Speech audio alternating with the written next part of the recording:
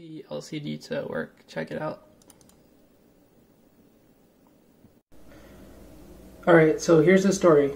2 years ago, I just finished my first year of university and I was starting my first internship. One day I was scrolling through my Google newsfeed and an article about this thing called Asteroid OS showed up. It's this open source smartwatch operating system, and it kind of blew my mind that people are working on something so complex in their free time. And that got me thinking, if they can design a full-fledged OS, what's stopping me from designing the entire smartwatch? From the enclosure, to the OS, to the electronics, the whole 9 yards. There actually was a little issue though. I didn't know where to start. I had a little bit of basic engineering experience at this point. So I designed some PCBs that had replicated Ben Eater's 8-bit computer, but it wasn't something that I started from scratch. I also couldn't CAD or 3D print to save my life. I tried making this enclosure for a USB, and it looked pretty nice on the screen, but when I actually ended up printing it, I had a bunch of issues with things not fitting, and to be honest, it just didn't look that great. The point being, I was way in over my head. I didn't even know what I needed to learn in order to be able to complete this project. So after about a week or two of Googling and trying to find a place to start, I gave up. Let's fast forward a bit.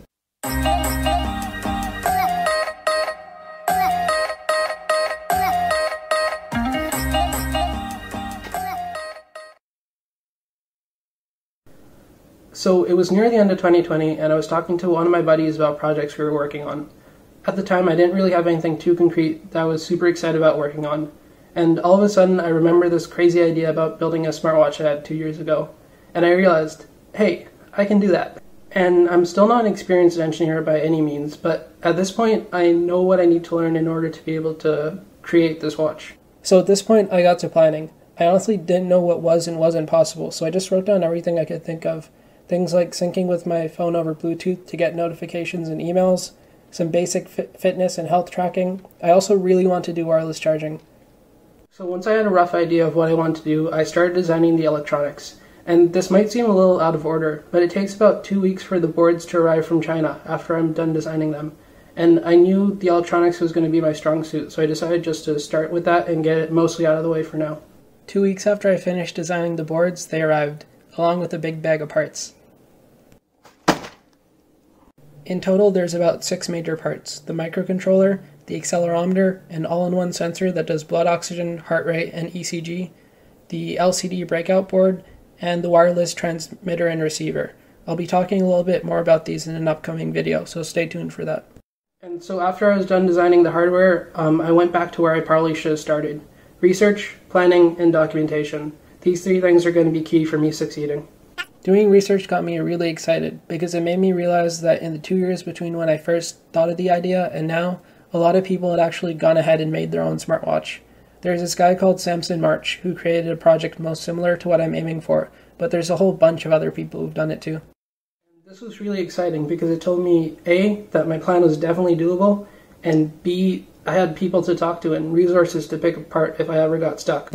Part of doing research was watching a bunch of reviews and teardowns, which gave me a whole bunch of ideas for future upgrades, such as custom antenna designs, and switching to an OLED panel to give me some deeper blacks and allow for an always-on display. Second, I need some kind of schedule. I don't really have any strict deadlines or anything, I'm just doing this for fun. But as people smarter than me have said, if you have a schedule and you're an idiot, at least you're going to realize you're an idiot. I'm planning on having the first revision done by April, and I've broken it into 3 major sections. P0 is the minimum viable product, and it basically just needs to tell me the time. P1 includes everything that should be doable, such as grabbing sensor data and storing it locally on the watch. P2 is all the extra stuff I'd like to add, such as Bluetooth connectivity, or a custom antenna design, or writing an Android app. I think I can get everything done by April, but if I'm behind schedule, this list just helps me determine where to make cuts. Third, and most importantly, I need to document this process. Typically, documentation is just a long, boring document that explains every single design decision I made, along with links to things like simulations or a spreadsheet calculator. I'd also like to document these videos on YouTube. Hopefully, I can get some feedback from you guys, or maybe I can inspire you to create your own projects. Hopefully, you guys decide to follow along. I'm planning to post every 2 to 4 weeks, giving general updates, but also explaining how my design works in relatively non-technical terms.